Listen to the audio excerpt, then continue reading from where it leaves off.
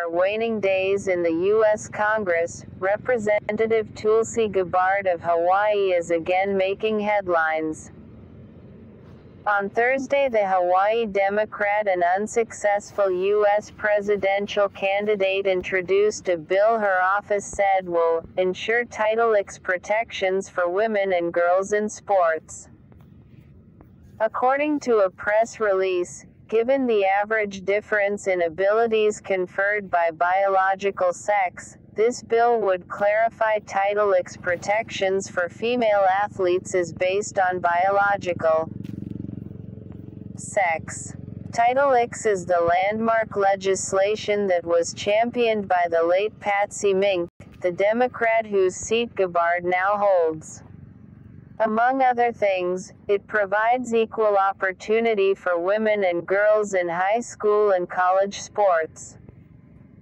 But the Protect Women's Sports Act, co-introduced by Republican Representative Markwayne Mullin of Oklahoma, is being described by critics as anti-transgender.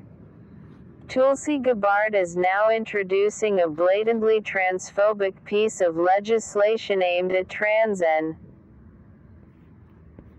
non-binary young people, civil rights activist Charlotte Clymer wrote on Twitter of the bill, HuffPost reported Thursday. Remember when Tulsi Gabbard tried to convince us she was an LGBTQ ally? We knew she was a liar, a fraud, wrote Zeke Stokes, former chief programs officer of LGBTQ rights organization GLAAD. And here is a statement from the Hawaii Health and Harm Reduction Center, but Gabbard, who cites Mink in her press release, said, "Our legislation protects Title IX's original intent, which was based in the general biological distinction between men and women athletes based on sex." Said Mullin, "As the father of 3 girls involved in athletics, I want them to be able to compete on a level playing field. Changes to Title IX have been proposed before." Sports Illustrated reported Friday, though NCAA rules allow transgender women to participate in women's sports, this is not the first time legislation has presented an obstacle. Various branches of government have disagreed on this issue just this year. If passed, the magazine noted, institutions that violate the new law could lose federal funding.